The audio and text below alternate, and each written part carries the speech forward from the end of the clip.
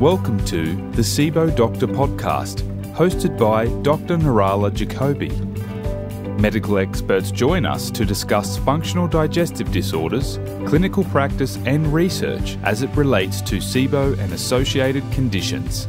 This podcast is intended for SIBO treating practitioners and aims to help educate how we may best serve our SIBO patients.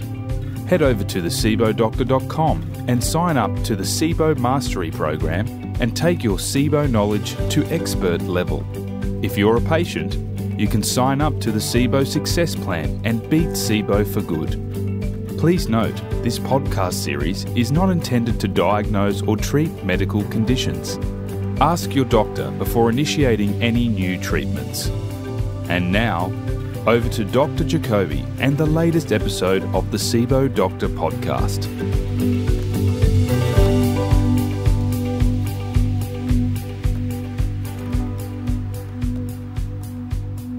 Welcome to another episode of the SIBO Doctor Podcast. And with me today is Dr. Will Bulsiewicz, who is a New York Times bestselling author of the book Fiber Fueled. He's also an award-winning gastroenterologist, gut health expert, and the author of more than 20 articles in top American gastroenterology journals.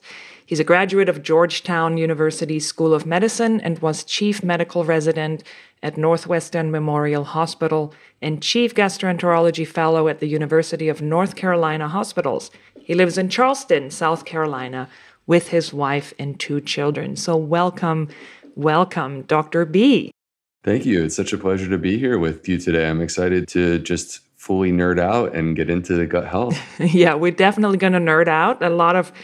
We have a lot of practitioners and a lot of patients listening in. And I think one of the first things that people are going to be curious about is this path that you've taken as a very established and accomplished gastroenterologist, how you got into writing a book about fiber and what this journey was like for you.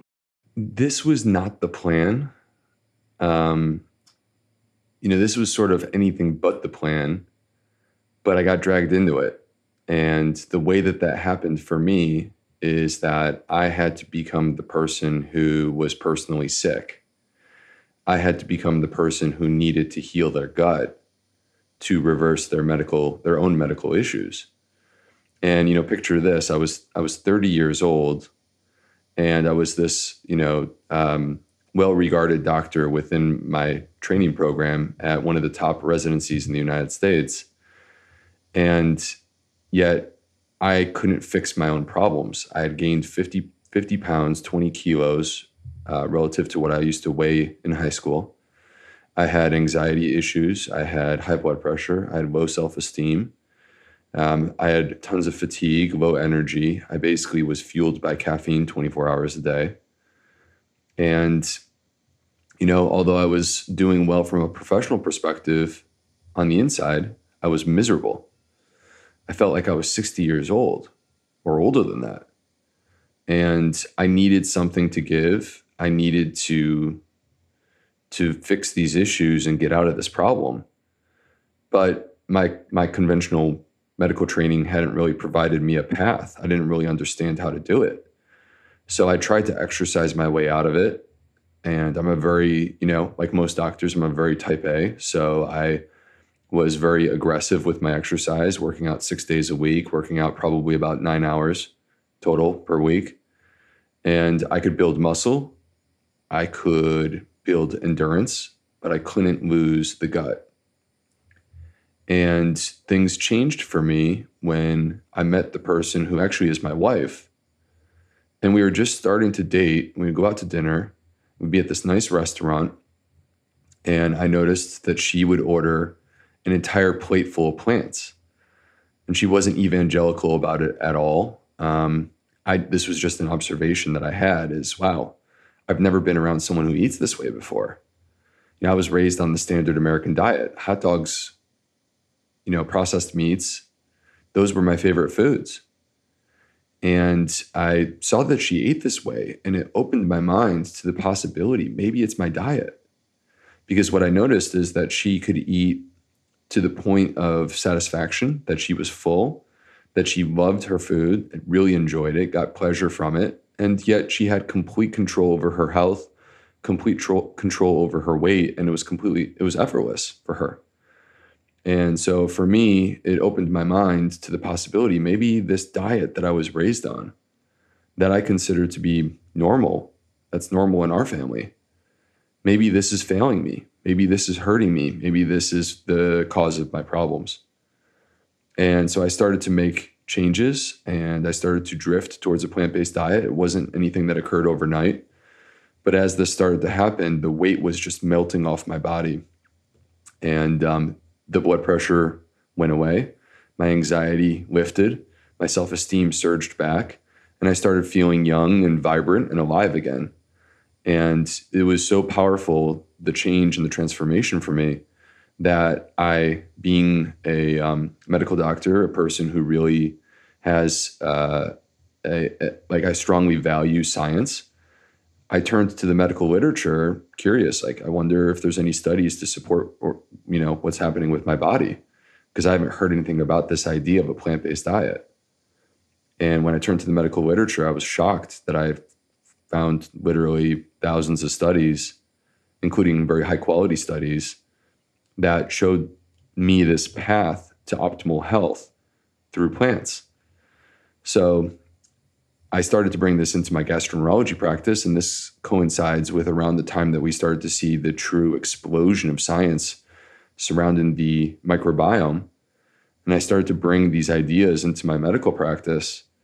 And I take care of, I'm a gastroenterologist, so for a living, I take care of people with digestive problems. And I was seeing miraculous recoveries. People with irritable bowel syndrome getting rid of it entirely. People with ulcerative colitis going so deep into remission that they came off of their medicine. And so it was something that was so profound and life-changing that I felt this compulsion to share the story. And really, I wasn't planning to write a book. My plan was to just start a social media account, start an Instagram account, and put the word out. And if I ended up with 250 followers, that would have been a lot from my perspective. I really wasn't expecting anyone to necessarily be interested in me. And one thing led to another.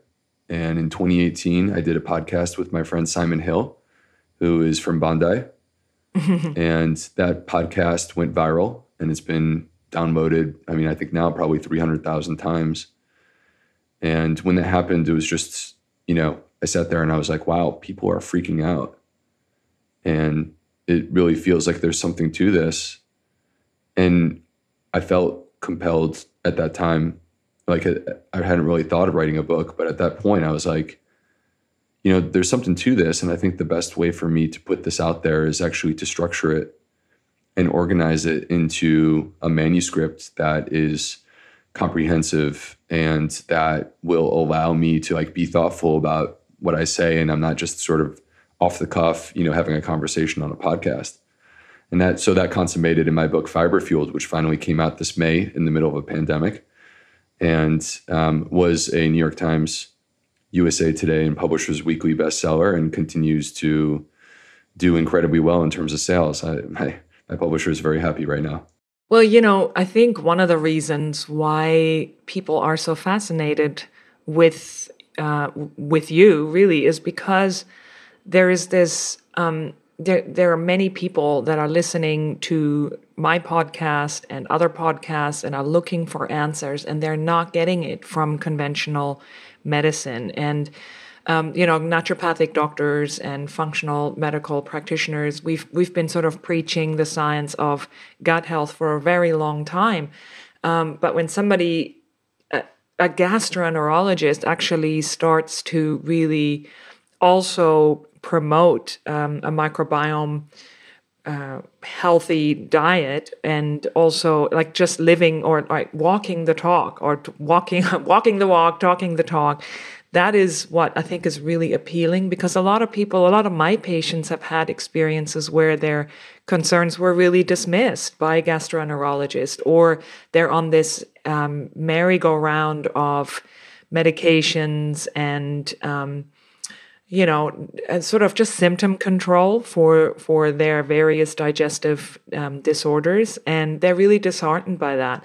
So I think, and when I read your book, and it's very easy to read for anyone listening interested in microbiome statistics, and also just how to actually regrow your own microbiome. We've been talking about this over and over again on this podcast, but you make it really easy. And one of the things I love about your book is half of the book is recipes and your protocol on how to really regrow your microbiome, because there's been such an assault on it. And you leave sort of no stone unturned.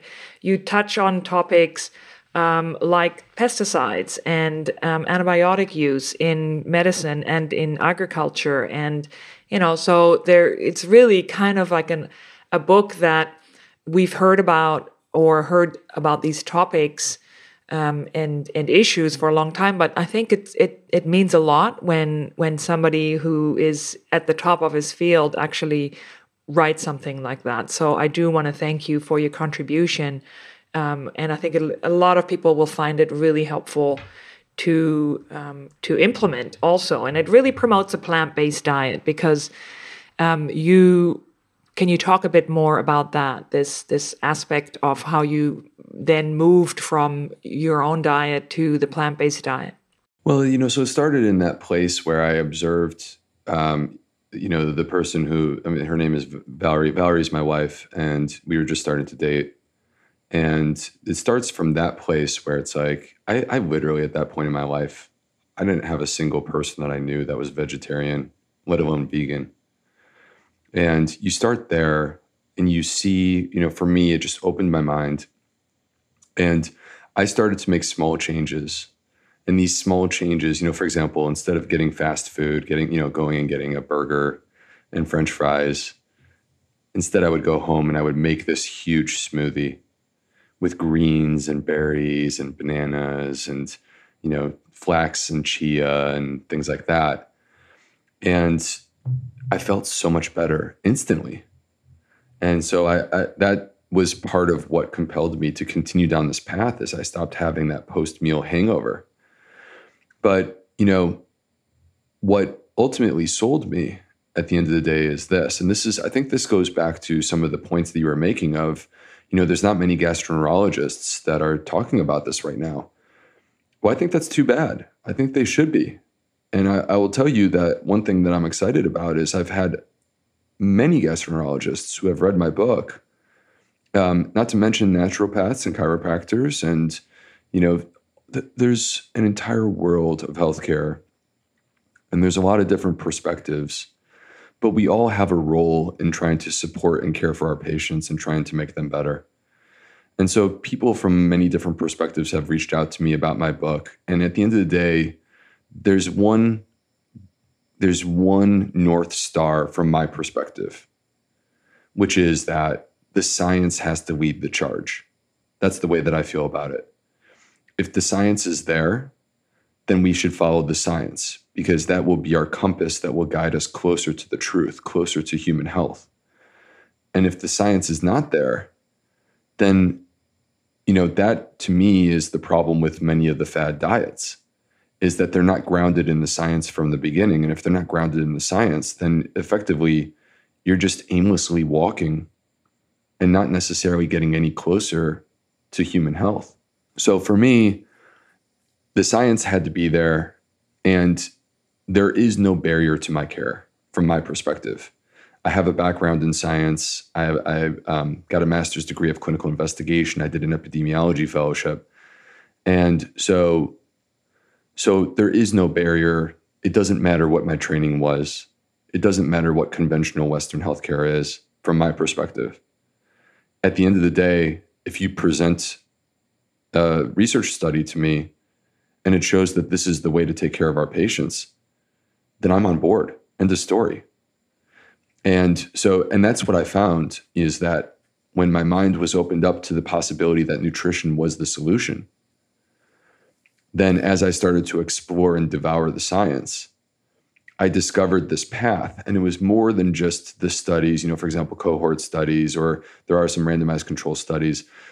It was more than just those types of studies looking at the benefits of a plant-based diet.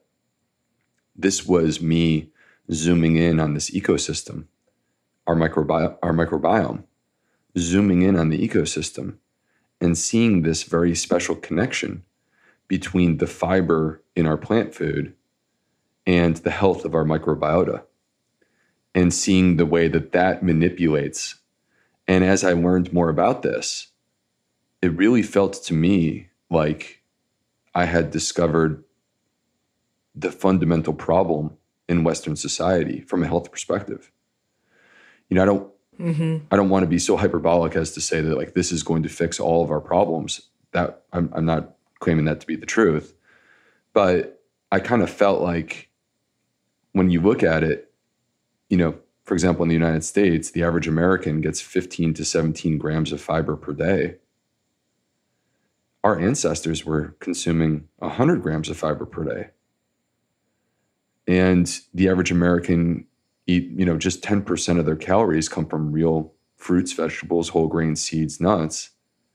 97% are not hitting the mark in terms of the minimal expectations for fiber. It's actually quite embarrassing to me when you look at fiber studies in the United States. And I mean, I hate to say this, but the same is also true in Australia. It's embarrassing to me when I see fiber studies and, the way that they set them up, which is they will take a group of people and they'll say, let's compare the high fiber consumers to the low fiber consumers. And what you'll see in the study is that the low fiber consumers are getting 8 grams of fiber per day. I don't know that there's ever been a population in human history that's that low. And the high fiber consumers in these studies are getting 22 grams of fiber. So even the high fiber consumers are less than the minimum recommended amount. So from my perspective, I found this science, this immersive science that I know that we're going to explore in even more detail, that includes fiber, that includes the microbiota, that includes the postbiotics like short-chain fatty acids, that are transformational from a health perspective, and that we're missing out on because we're choosing to forego the whole plant foods. And we've explored a lot of those topic on this podcast in the past in terms of short chain fatty acids. And one of the things I, often teach the practitioners that are following me and take my courses is that we are the custodians of our patient's microbiome, and that we have a role to play in terms of what we prescribe and how long to keep patients on restrictive diets. And sometimes they can be very it's tricky, and this is one of the reasons I wanted to talk to you, is because our listeners right now are thinking, yeah, that's great, but every time I eat some fiber, I get bloated, I get diarrhea, or I have other digestive symptoms or other systemic symptoms. So I really wanted to address this issue of, I think your diet or your program is so powerful in that it could be like a post-SIBO recovery kind of diet where we move off of the FODMAP diet or the biphasic diet and move into the microbiome sort of restoration part of this. And I think that is really exciting. This is something that I've been wanting to do, and now I don't have to do it because you wrote the book for me. So that's really helpful. But can you talk about some of the restrictive diets that you mentioned in your book, like the paleo diet, like the keto diet, and their effect on the microbiome, and how to really move off of that or out of that restrictive diet, and how to stop reacting to foods that you think you're reacting to? I think that the right place to start with this conversation is to establish the way that we build a diverse ecosystem, a diverse microbiome. And I know that your listeners are very highly educated, so they know that the measure of gut health is biodiversity. Look at any ecosystem. It could be, the Great Barrier Reef. It could be the Amazon rainforest, or it could be your personal gut microbiome. in any ecosystem, biodiversity is a measure of health. It creates resilience. It creates something that is prepared to take on any sort of challenge that comes and can handle being perturbed. And so the way that we build biodiversity is to ensure that we are feeding as many different populations and species of bacteria, recognizing that it's mostly bacteria in the microbiome. It's the way that we build that biodiversity is to feed them. But they don't all eat the same thing. They have different dietary preferences. There was a study that was out of Rutgers University that was very interesting because it talked about the idea of there being microbiota guilds. The idea of this guild basically means that there are specific teams of microbes that thrive on individual types of fiber, individual types of plants. And so when we look at how to build the biodiversity, we need to recognize these microbes are picky eaters. And they don't all like the same thing, but many of them, their preferred food is fiber. Fiber is not just counted in grams. There's many different unique types. The biochemistry of fiber, if you look it up, is incredibly complex. Complex to the point that we don't even have an estimate of how many varieties of fiber exist in nature. But suffice it to say, all plants contain fiber. Each plant has its own unique mix and blend of fiber, and it will include prebiotic fiber, the type of fiber that feeds these microbes. And so in the American Gut Project, which, by the way, was an international study that included more than 40 countries, and I would argue is the most well-positioned study for us to really start to make strong inferences about the connection between our diet and lifestyle and the health of our microbiome. In the American Gut Project, when they performed their analysis, they found a clear-cut number one most powerful indicator of a healthy gut, and that was the diversity of plants in your diet, which makes complete sense. When you eat a more diverse diet, you get all of these different types of fiber from each type of plant, and that diversity within the diet translates into biodiversity within the microbiome. So that's one of the fundamental concepts of my book. I actually call it the golden rule in my book.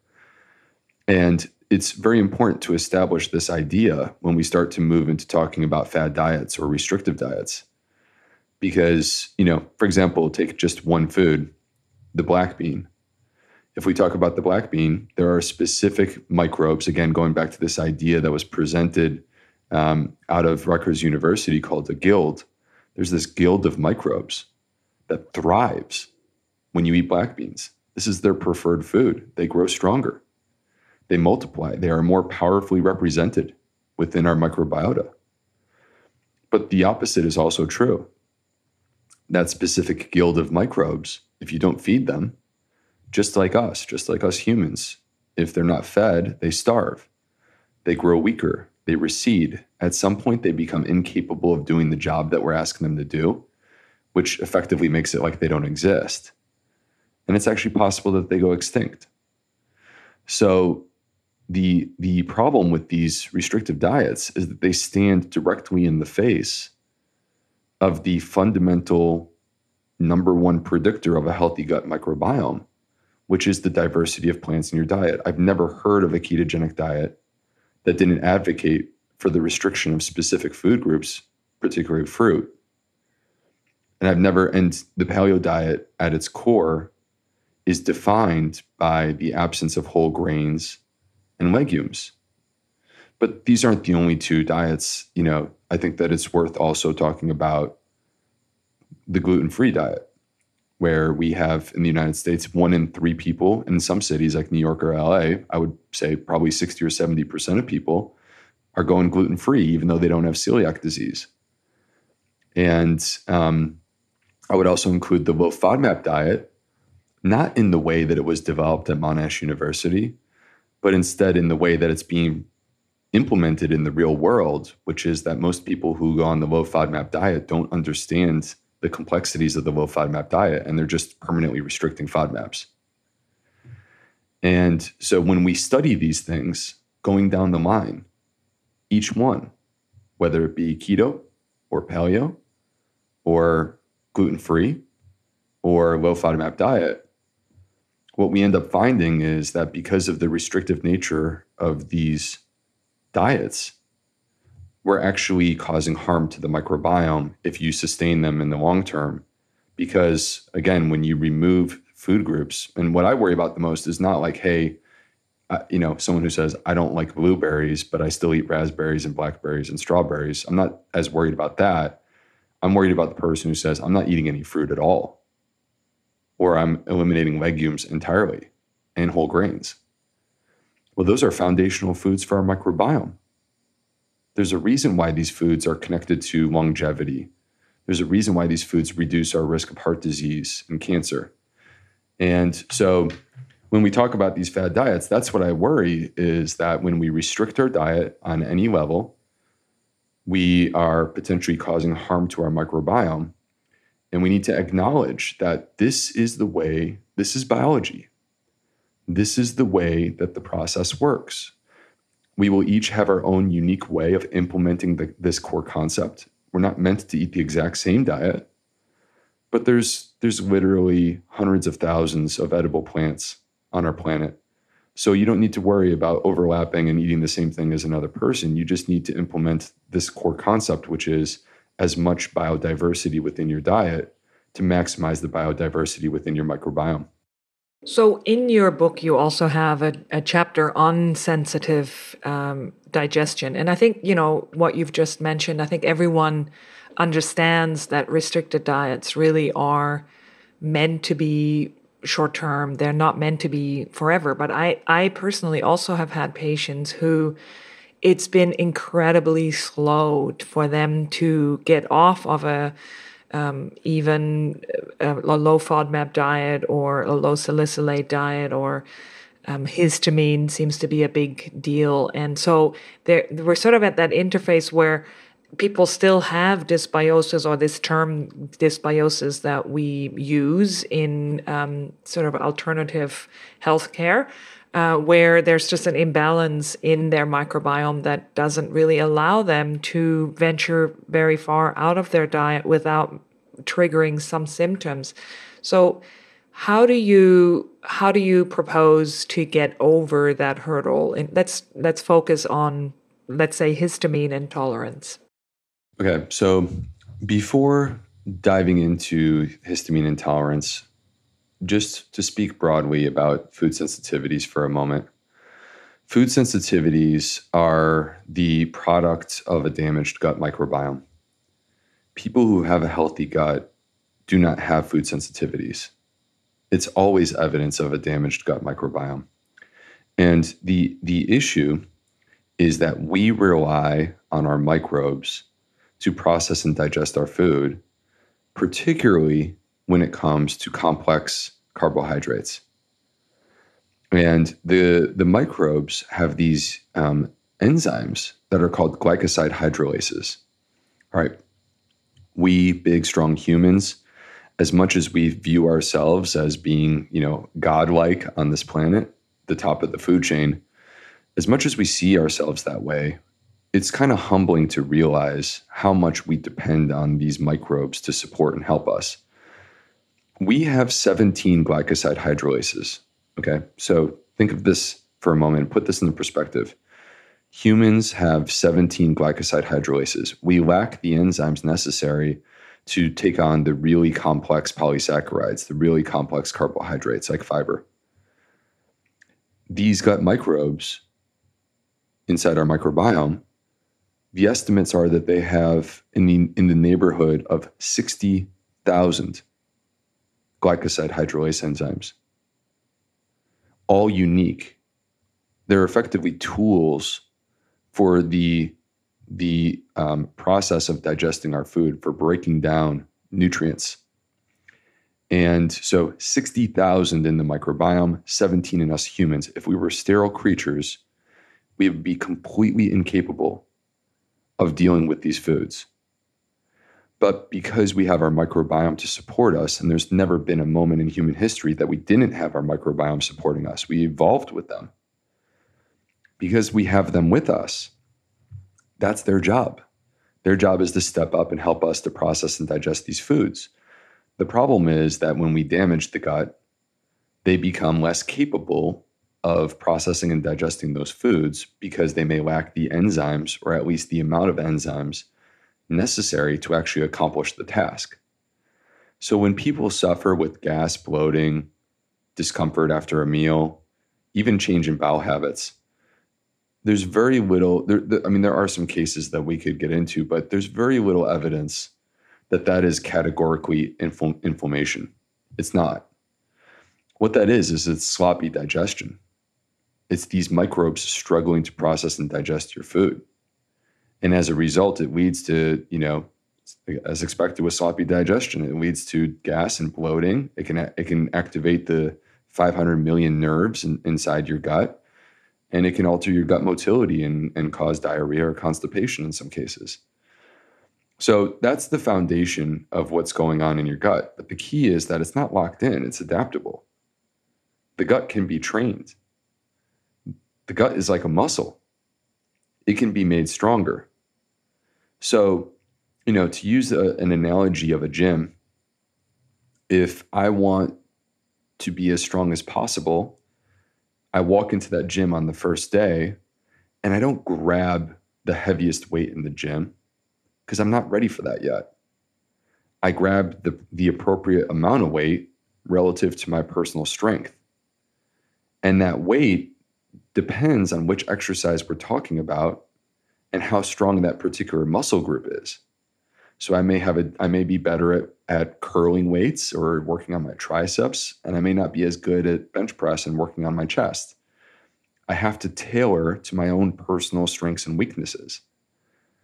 And that's kind of what it's like when we're dealing with our gut and we're trying to heal the gut, which is that our gut has strengths and weaknesses.